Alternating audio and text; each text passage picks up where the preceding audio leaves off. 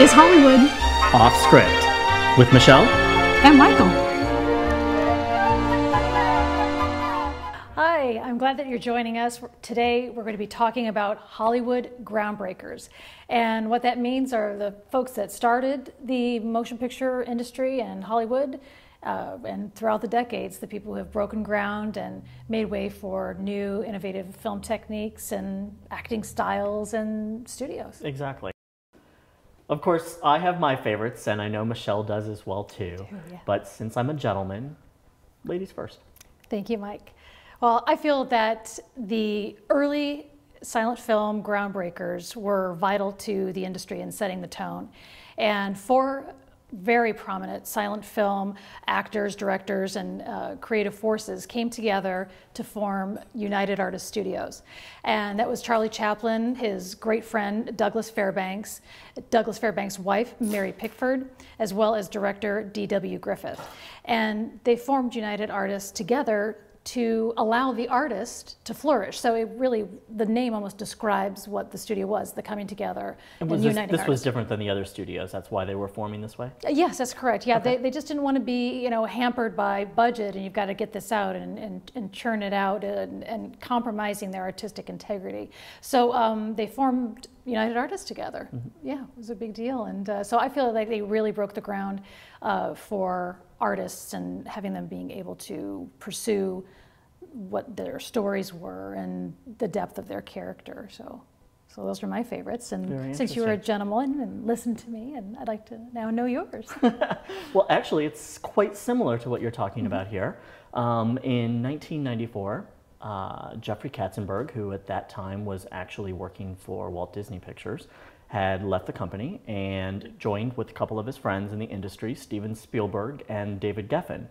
And together they formed DreamWorks SKG, which again was a studio. And the entire concept behind that was the idea of being as artist-friendly as possible. They even went so far as to actually coming up with a very detailed plan for a new physical production facility that would allow everybody to live and work in the same area and to really allow talent to flourish. So it's very similar to what you're talking about there too. And I think it was pretty groundbreaking, especially considering the fact that up until that time, there really had been no major new studios developed. Yeah, that was a very brave move on their part, I think.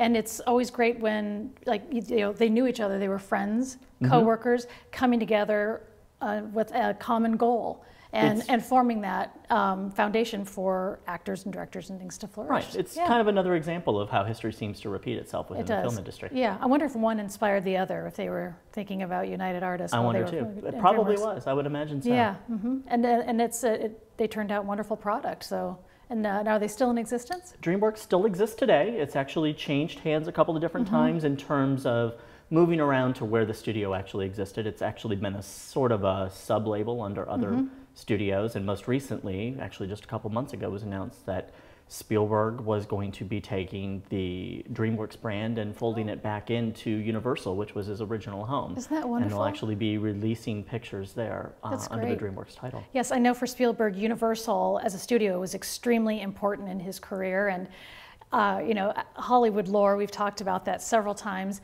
about how Steven Spielberg got his start at Universal. And can you tell me the story that you know about? The big rumor of Steven Spielberg sneaking in on the lot and finding an empty office to call his own, and basically decided he was going to go ahead and set up shop until one day he was discovered and eventually was offered a job. Yeah, which I think is very bold. And I think that boldness and that gutsiness is what really makes a groundbreaker. Somebody that's going to say, I'm going to come in, I'm going to lay new ground, or I'm going to sneak into an office and make it my own, even though I really don't work there, and to take a chance. And sometimes those chances just end up opening doors for not only for themselves, but for others. Exactly. And I think that's, that takes a lot of bravery and creativity, and, that's what Hollywood is. I agree completely.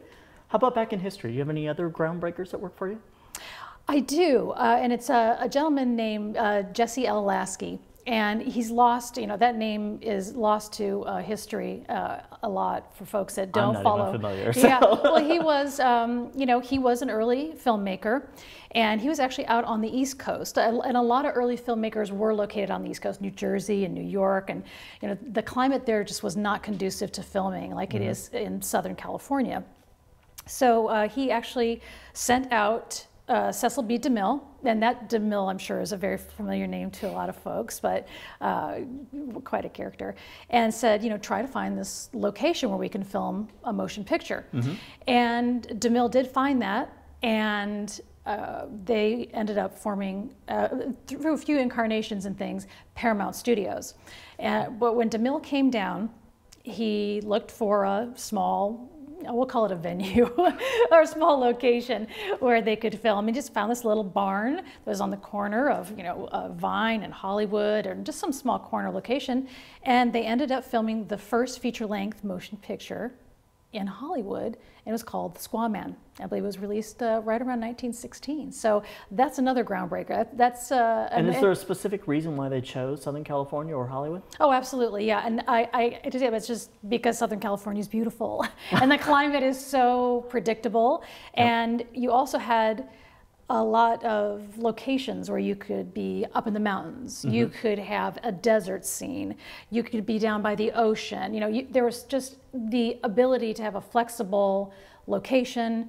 You didn't have to worry about being rained out and lost days, and it was just certainly more efficient. And as I mentioned before, a lot of studios and people in the industry started in New York or on the East Coast, because that's where a lot of Nickelodeons or the small burst studios and theaters started. So that naturally, I mean, was kind of born there, and then they came to Hollywood and they stayed. So it sounds like they basically chose this location very similar to reasons and why locations are actually chosen today. That's correct, yeah. It comes down to things like money and control over the environment and having the right talent, and basically at that time California was the place to be. It was. Yeah. Very interesting. And here we are today in California, filming away. But yes, I just think that that's what it is, and that's why it is the, you know, entertainment capital of the world for motion pictures at the very least. Exactly. So obviously location is important, especially for directors, because then they can control their environment. Yes. And it became even more so as time went on because of the advent of sound, as obviously was probably the huge one right there. And a lot of other technology actually has kind of changed and woven in and out of film history, including, of course, color becoming a very big deal as well, too. Yes. And the latest one, which actually kind of leads me into my next big groundbreaker, is digital. Oh, yeah. We're basically in a digital age of cinema right now. And for me, one of the people that I think is quite important to all of that is George Lucas. Oh, I agree. Yeah. You know, in the 70s, he was very big in trying to find new ways to edit that used digital or computers, essentially, at that point in time. And he developed Industrial Light and Magic, which was his specialty house that worked basically on computer-based editing, as well as what we know today with the digital effects that we see in movies. And one of the things that I think is really interesting about Lucas, that sometimes people don't really know, is he actually had a small offshoot division that was responsible for developing some of the early techniques for computer-based animation. And that company was eventually spun off and sold to Steve Jobs of Apple fame, and became what we now know as Pixar Animation. Oh, that's fascinating. I didn't know that, Mike. They released one of the first full-length animated feature films in Toy Story. Oh, that's wonderful. Now, what was one of George Lucas's first things that he did with Industrial Light and Magic? I don't know the exact first one. I know one of the more important ones, obviously, was Star Wars. That was one of the things he was finding, that there was some difficulty in producing some of the scenes that he wanted to produce, and that the only way he could really figure out how to do it was using some computer animation, and basically hired the people to do it. Gosh, so he's a true groundbreaker, and was he sort of making it as he went along, and just, you know? And, I think so. A lot of it was team? experimental. I mean, computers were in the early stage back then, and it wasn't until they were actually able to get a lot of this technology down into a personal computer that they were able to find that this was a growing side of the industry. And of course today, so many films have digital special effects involved in them. We have so many special effects houses that are all computer generated. Even to the actual exhibition of films now is completely different. You know, we're not sending celluloid film and we're not sending film to the theaters to be projected. It's digital. It's all we're in the actually cloud. transmitting ones and zeros. That's all it is. That's true. Well, special effects did not just begin with George Lucas. He certainly, you know, was definitely a groundbreaker, True, innovator. true. But back in the day, before they had, you know, computers and the cloud and all these things and the digital awareness, they had to wing it and do their own special effects via stop motion, or highly coordinating different stunts and things. Buster Keaton is a great example of that, a silent film actor that did at least 95% of his own stunts through the uses of using... Which is unheard of today. Oh, absolutely, yeah. Nobody would insure him. Right, Not today if he was exactly. a present-day actor.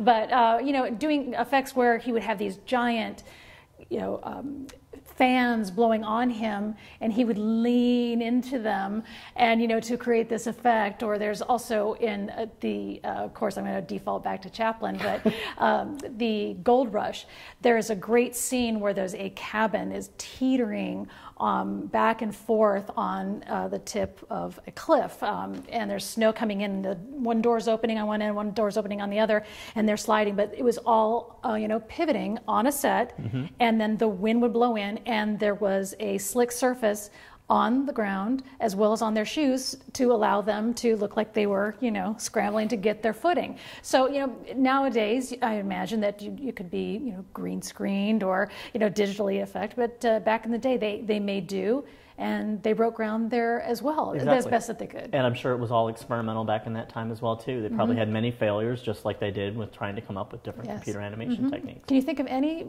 colossal failures, or not even colossal, but, you know, anything that maybe just, you know, when you've watched something that has special effects in it and you think, I could have done that better on my computer? I don't know that I would necessarily call them failures. I mean, I think my personal opinion might actually be that we've maybe gone a little too far with digital effects to the point where they are now dominating films and actually overpowering the performances that actors are allowed to give, because some of the things that you actually can produce digitally now obviously are things that a real-world actor can't produce.